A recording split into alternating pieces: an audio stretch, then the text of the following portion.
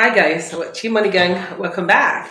So there is no making money without selling. There is no making money without selling. Selling is at the base of every business endeavor, right? So even when it's not business, like anything you need humans to act and sign up to, like believe in, even if it's an ideology, you need to market it. And so many times we look at these things as a bit anti-human behavior, like we are weary about marketing when it comes to our own stuff. Have you realized? Like we could go ahead recommending people for other people's products, talk about our religious affiliation, get people into the hall, but when it comes to our own stuff, we seem to shy away. I don't know if it's a cultural thing or a money trauma kind of upbringing, at least in the part of the world where I am, right? But I think that there's a few things we need to put in mind if you want to nail selling all the time. I had to learn selling I think I'm a late bloomer, like if you understand, in my 30s. And I began to think that from my early years of thinking, oh, I'm an introvert, I don't want to sell, I don't like to market. Back in the days when we were younger, being a marketing official in a bank was like, first of all, scary. Then it had a little bit of, what they call that, daint. Like it puts a daint on you. Like people are going to put pressure on you, make advances, untoward advances at you. You may need to succumb to be able to get them, to sign up to your bank, open an account, that kind of thing. So people usually dodge marketing. They'll say, oh no, I don't want to be a marketer. But my God, it took me to begin to do my own business to realize that, wait, who is going to market for you? If you're going to make money, remember, there's a reason why awards go to bestsellers and not best products. Right? Is there anything like a best product, for instance?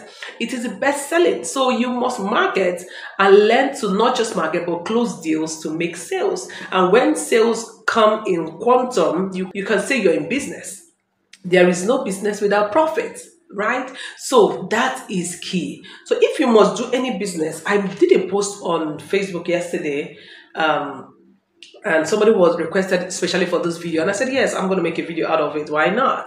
Right? So I'm going to just go through the things I think you have to keep in mind as the face of your brand, as a marketer, as somebody who works in an organization, for you to be able to attract funding to the organization. So selling is a must do. So number one thing, I think, especially if you're a personal brand growing a business online in particular, because this is my space, right? I belong to the creators economy, so I can only talk from this perspective. I can't talk about manufacturing, all of that, even though the principles are the same, right? So I'm going to just read through, but I'm going to explain as I read what I had already written on Facebook, just, for us to think about it. Now, tell me, is your money game something that has been suffering because of selling? Let me know in the comment section. Please write selling in the comments so that I can know you're listening and then know that you followed up to this point. And also go ahead to give this video a thumbs up so that other people can join us and we can do this even better. If you haven't subscribed, it's a great time to go ahead to subscribe. Okay, so number one thing, selling tip that I think you should put in mind is embrace self-promotion voraciously. Be happy to be the chief marketer of your brand. This goes without saying.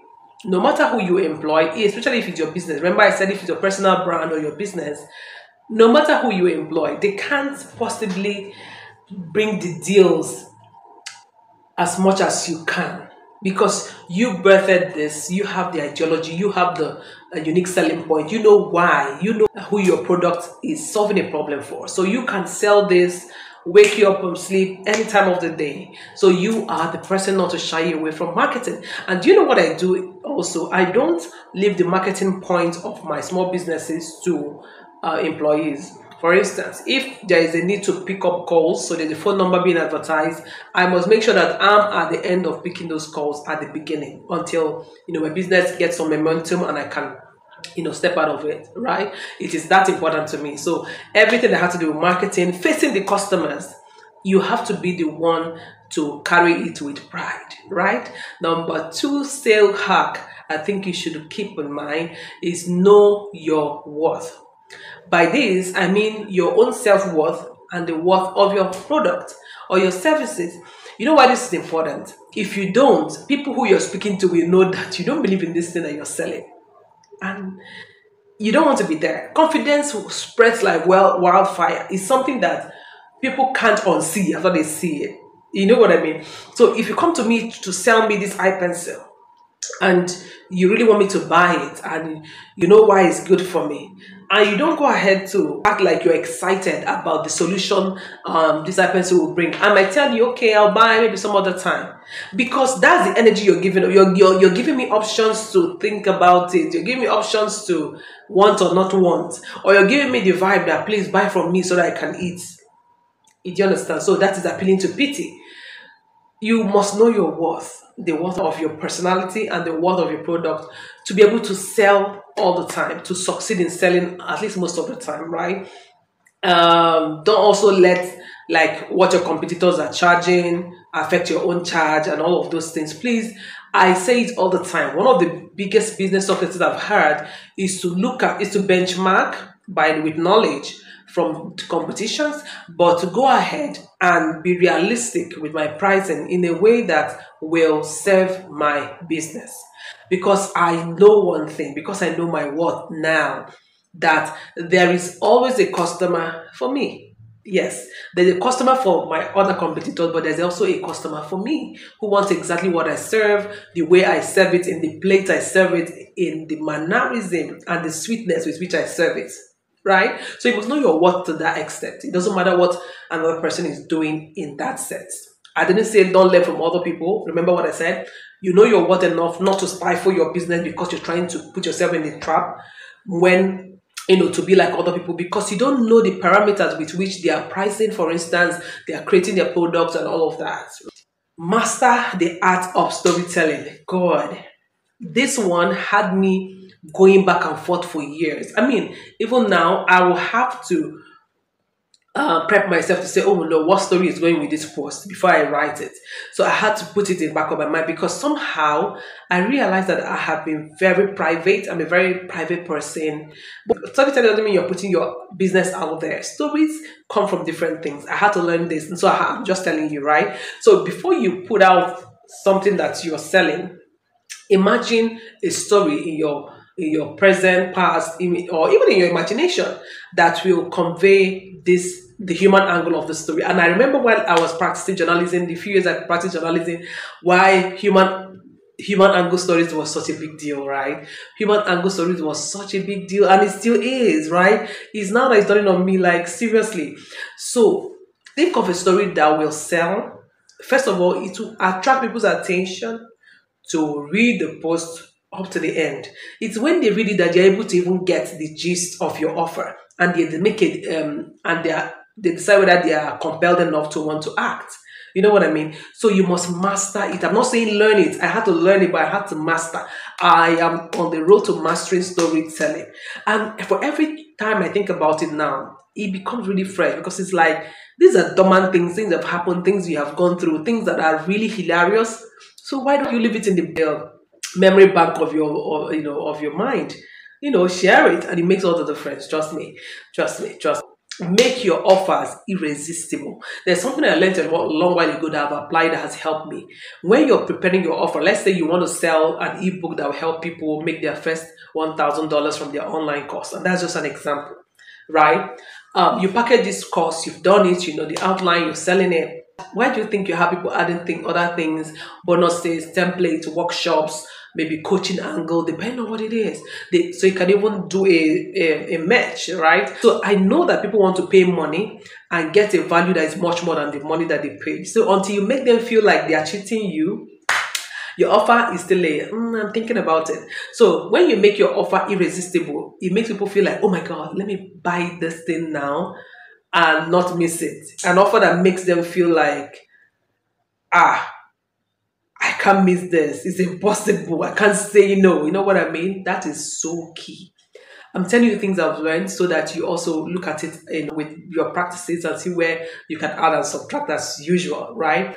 Now, the next thing is nail your social media game. Social media keeps changing, keeps evolving. It can be tiring. Even yesterday, I was saying, oh my God, I think I'm going to delete my Facebook page because I don't understand what's happening, And I got a lot of insight, right, from my friends and followers on Facebook. And, I'm making the adjustments, right? sometimes it can feel like, oh my God, I've been on Facebook since 2008, right? That's how long now. Think about it. And for every time, I feel like I just came, like I just arrived, because thanks to Mark Zuckerberg, of course, and the changing algorithm and things. So a newcomer can arrive Facebook today and blow up, like literally blow up. You with your grandma, I have been here since, ideology can just be fading. I'm wondering, why is there no engagement of my post? What's happening? What's happening? Well, trust me, guys, I've also had to think since last night till now that storytelling never fails. And I actually dropped a short story today, and it's working. And I'm like, oh, okay. I think I derailed. I started going into long posts, things, my side of the internet from the world. There are certain things that I appeal towards, right? Okay, so what I'm just saying, understand the psychology of the people on your social media, turn your followers and friends into real customers by carrying them along. There's something called, when I used to teach in Google Africa, there's something we call the customer journey, right? So you must be able to take people along and make them feel like they're part of the project that you are embarking on, or the product you're creating, or whatever it is that you're bringing out as a service. That way they feel invested in it enough to pay. So social media can turn total strangers to your brand evangelists, right? So put that at a part of your mind.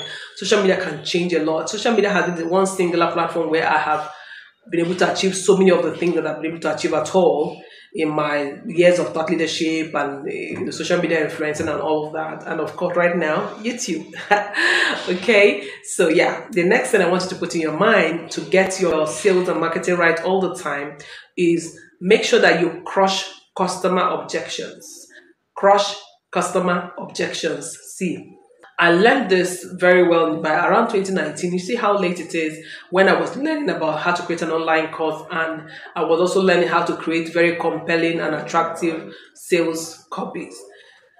How can you cross your customer objection? So you have this product, you know the kind of thoughts that might make somebody not want to buy. So like, is it original? Do they have another color? Can I get my money back, assuming I don't like it when I get it? All of the objections on their mind, go ahead and answer them already in your product sales copy. You get what I mean?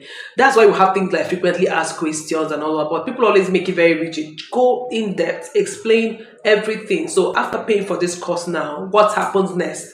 Let people know what's going to happen next. So either you're going to add them to an email list, or they're going to get an email, or you know what I mean, or they're going to get a packet to their physical address, whatever it is. Let them know all of these things that is going to make them feel like, I don't even know if they have a pink color. Answer it already in your copy. Oh, I don't know when they're going to deliver it if I pay now. Let it be known. Why do you think you're shopping on Amazon and they will tell you exactly the delivery number of days, the number of days it will get delivered, and on the date that's possibly going to arrive? And most of the time, it comes a day or two earlier. That takes you to the next point. Make sure you always under promise and over deliver. See, guys, I learned this one by instinct, by just being who I am. I like to be kind to people. I want people to treat me like I'm valuable, so I make sure that I treat people the same way. And I told myself there's no need putting myself in between tight schedules. In this sense now, looking at my copy editing business at the time, I will always tell people, okay, the turnaround time for your script or your manuscript is maybe 2 weeks. Then I will struggle so hard night and day.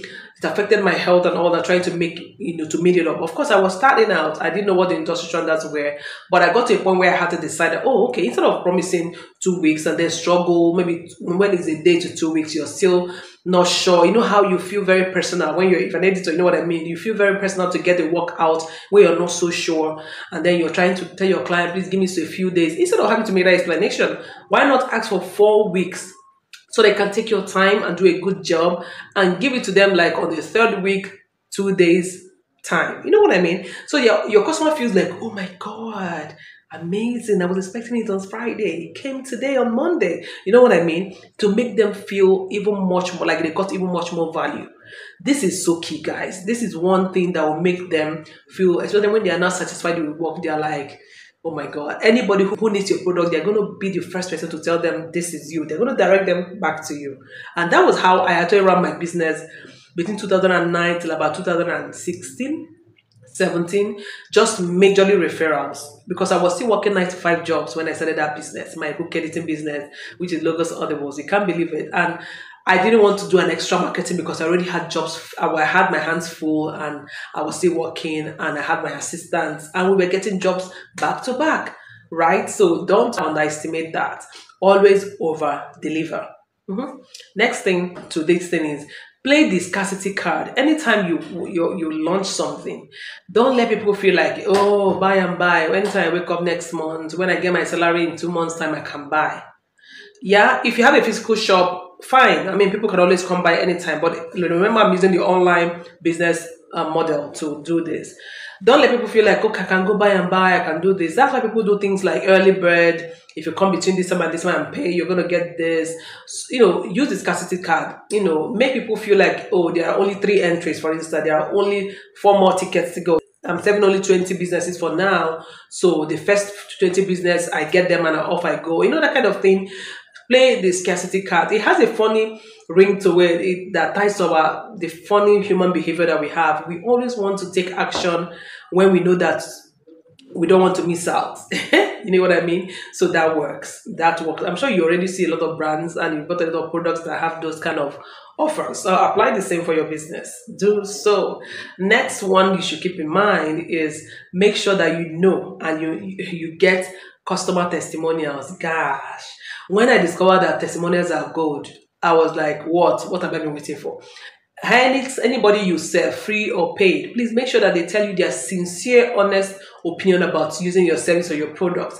And please make sure you frame those, design them, use them as part of your marketing. Please don't miss this.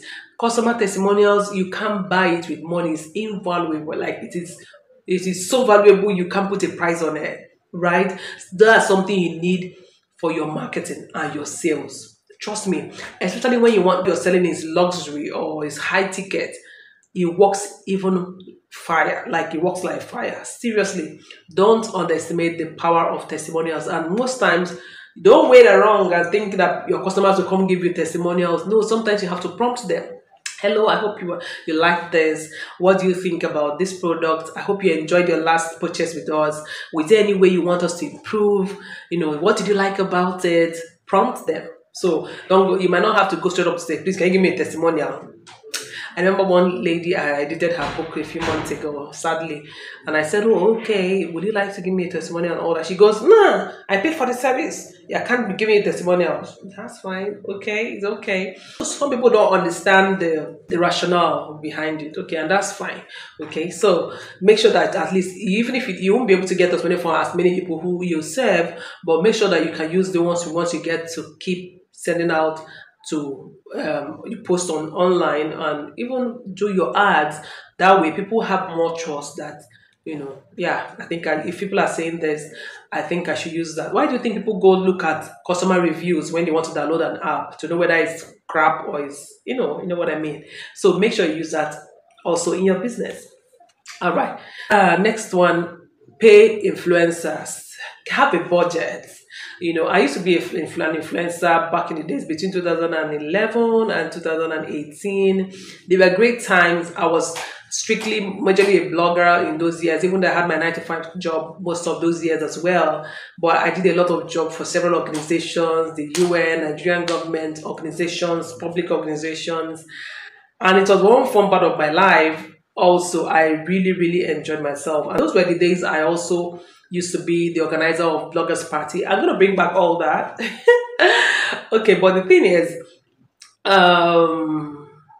influencers can turn your business around, like without even knowing it. But you have to make sure that you look at the influencer that you're using. Make sure it's an influencer who is in the niche of your business. For instance, if you go get a music producer or a music artist who's very known, he has 30 million subscribers in a platform, and you feel, oh my God, if I pay this guy to advertise me, he's going to bring that.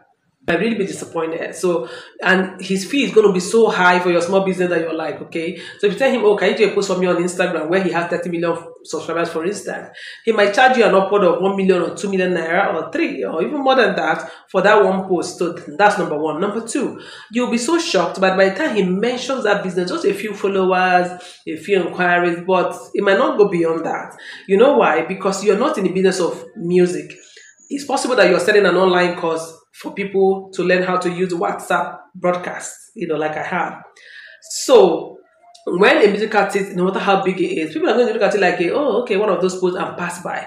But imagine if it's somebody who is an internet marketer, somebody who is known, who is also in the online business space, who advertises it and says, oh my God, this guy, maybe the person has an online course as well, or something complementary, something, not exactly, but, complements what I do.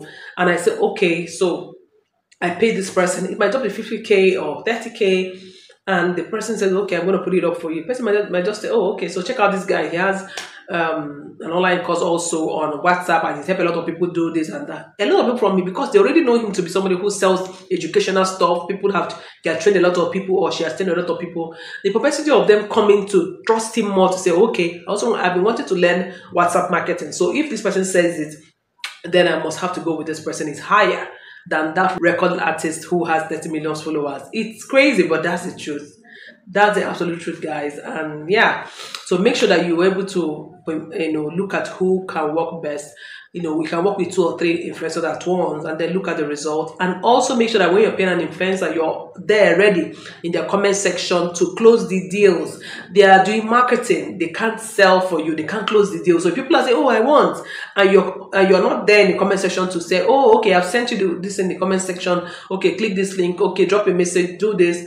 Or have a database where you can get back to them later, then you're going to lose the sales at the end of the day and the heat of the hour. Most times we buy emotionally as well. So that time that they're ready to buy, make sure you collect your money and sell your products. Okay. Also, why this is happening, make sure that you also understand and use the power of upselling. Upselling means, okay, you're selling this eye pencil and is 100 naira, which is about maybe $1.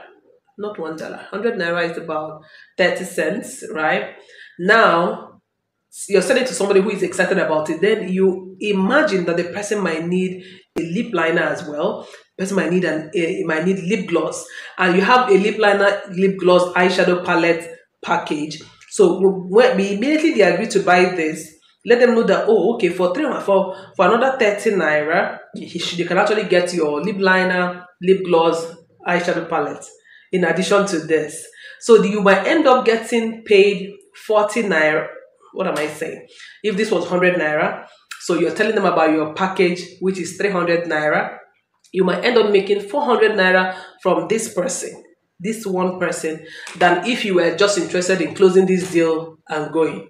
When you're closing this deal, remember that that person will need some other things, and make sure there are things that are higher in price. So you've gotten them in with this. They trusted you enough to pay. Now introduce them to other of your products that are higher in price. That's upselling. Okay? That's what I mean. Make sure you do it in the heat of that moment when the person is making a buying decision. That's called strike when the iron is hot. Hot, hot, hot. You know what I mean? Okay, this is my pencil. I've been doing some illustrations today. Yeah. Next thing to keep in mind to get your marketing in all the time is create that fear of missing out. Let people see the lifestyle behind your product, your service, that made them feel, I want to belong here. I want to be among the people who want to belong here. And that's why I really love DSTV Prestige. I mean, I've been watching DSTV for 11 years. I bought different bouquets and all that. But, when I saw the DSTV Prestige being advertised, and even right now in Big Brother Nigeria, they have a higher number of, votes, SMS they can use. And all of the concierge, having dedicated customer service, being invited to exclusive award ceremonies and all that, and having a whole 1 year subscription. You don't have to be every month to say, oh, I'm disconnected, well, let me renew, all of that. I was like, this makes sense, and I can actually hook you up if you want to, among those who want to join the 1 year membership called DSTV Prestige. Is an exclusive luxury entertainment package of multi-choice. Check in the description for how to get that in, especially if you're in Nigeria. If you're in Nigeria, in the south in Nigeria in particular, let me know if you want to get into the next level, okay? All right, over 160 channels, and you have 3 extra views, so people in your family can enjoy other things that they want to watch, and much more. And did I tell you that the remote and the decoder is 24 karat gold? Like crazy. That's one of the craziest packages that DSTV have done. Yes. So when people have that kind of product, they don't want to miss out. So they feel like, I want to be in this clique. Make your products like that. So that's part of why I'm even upgrading some things I'm doing, right now in my personal business as well. Okay. Harness the power of email marketing. Get people's contact to a place where you can never lose it. You can lose people's phone number, social media handle, don't even know the comment where they dropped stuff. Emails don't change much. Emails are hardly deleted, except people consciously delete a message. It's always going to be there. So people can always reference and you can always reach them even when they have changed phone numbers, home address, social media handles and all that. Their email address will always be there. Another thing I also say, side by side with email address, get people into your WhatsApp program if you can. This can go bad in the sense of you can lose a phone and not be able to connect and back up and all that. But make sure you have people in your broadcast list according to what services that they are more suited to buy from you. This is something that is very, very important. And I also have a course in the description where you can actually take on the power of creating and selling out products using WhatsApp broadcast. Very important. If you don't have a broadcast list and people categorize into different categories of your product and your services, then you're missing out on a lot. So please don't miss out anymore. Think email, think broadcast listing for maintaining customers after they have bought from you and before they bought from you. Make sure that you have them in those categories so that you can always sell again and again to them, right? Don't miss out on this so that you don't keep starting from scratch to get customers all the time, starting from scratch to get customers all the time. Somebody who buys from you today can refer you to somebody else to you tomorrow, but it is when they know that you're always in contact with them, you're sharing updates with them, you have new products, you let them know, they will definitely want to buy from you again and also do business with you even beyond there. Yeah. Now the final one is personalize your deliveries, your approach. Every customer is not the same. So look at what customers want, their demographics, who they are, their preferences, and use that to package and deliver value to them. It can be the same product different people are buying, but look at who they are and personalize it. I learned this from one of my coaches, Stephanie Obi. Kudos to her. You have to listen to what people are saying that they even want when you're trying to create an online product, like online course or whatever, ebook. Look at what the language that they speak when they are voicing the need that they have when you're trying to create a solution in that line. And it will help you speak exactly what is in their mind. And when you speak exactly what's in their mind, their barriers are going to be flutter. They're going to just say, I want to pay for this. You know what I mean? Marketing is so key, and it's something that is interesting for me. Like I said, I've had to keep learning it over and over again, but it's really fun when you start applying it. And again, I tell people, no matter what it is that you're doing, keep varying them. Like I said, you can use all of these 15 approaches for one product and see how it sells, right? And it's fun. And how do you know you're succeeding with your sales or your marketing? It is when somebody have actually believed you and paid. That's the validation you have. If people have not paid you and you're still marketing and nobody has have subscribed to that thing, nobody has paid you, that means you need to go back to the drawing board again and repackage that product, change the way you're telling them what the solution will do for them. You know what I mean? So speak in their language and it works all the time. I hope this helped. And I'm going to bring you further things because on this channel, all we do is make money, make more money. Yeah. And of course, make sure that we are wealthy. Money is one, our soul, spirit, and body. Right? So until I come your way again, go apply this and let me know what works for you. Tell me in the comment section, value, if you got value, and I'll come your way again really soon. Thank you so much.